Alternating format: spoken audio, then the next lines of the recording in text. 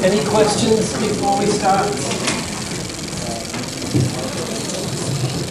Everybody's having fun with coursework 1. The due date was last Friday. Oh, there's a submission link on Moodle now to coursework 1. So you can, it's open for submissions. It's a Microsoft form, so you fill out a Microsoft form.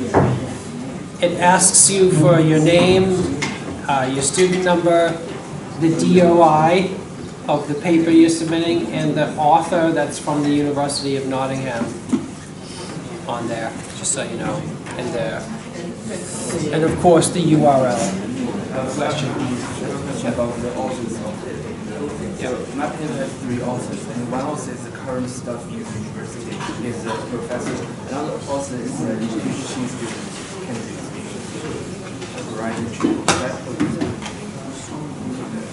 You can put all the authors that are at the university. Yeah. At least one of them should be from the university. Question? I have submitted twice for the form because for the first time I submitted the link that the video is not that good. I didn't put any text on the video.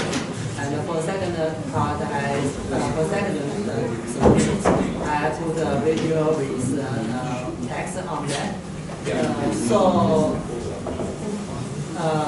will you accept this kind of submission?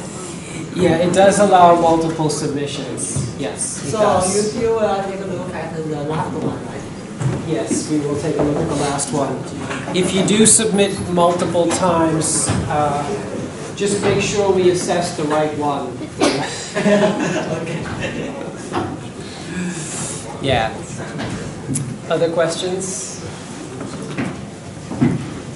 Please don't abuse the multiple submission function and submit like 10 times or something. Yeah. Any other questions? I have a suggestion, by the way. I should have suggested this earlier. Some people have asked me for help with their research papers, and I looked at the research papers and I tried to extract the concept and those sorts of things. Really, if somebody showed me a really difficult paper last Friday, and I wouldn't say I was struggling to get the information out of it, but it took me, like it was not easy for me. So feel free to look at like 4 or 5 different research papers. You don't have to like choose the most difficult one, right? You can look at any number you want and then say, oh, this one looks more understandable than this one, so I will summarize this one, which is more understandable, right? You don't have to choose the most difficult, strangest research paper, right? Some are more understandable than others, and some are more clear than others, some are more well written than others, some have more nice figures than others. Question? Were we limited to like a range when the paper should be from to?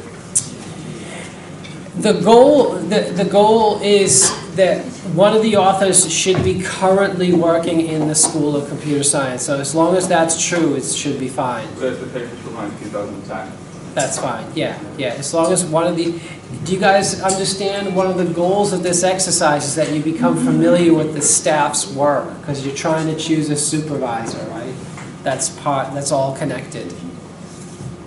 And somebody fooled me, and they said, is this paper okay? And both of the authors were not affiliated with the school at the time. It was published in like 2015. But now they are. And I was like, oh, okay.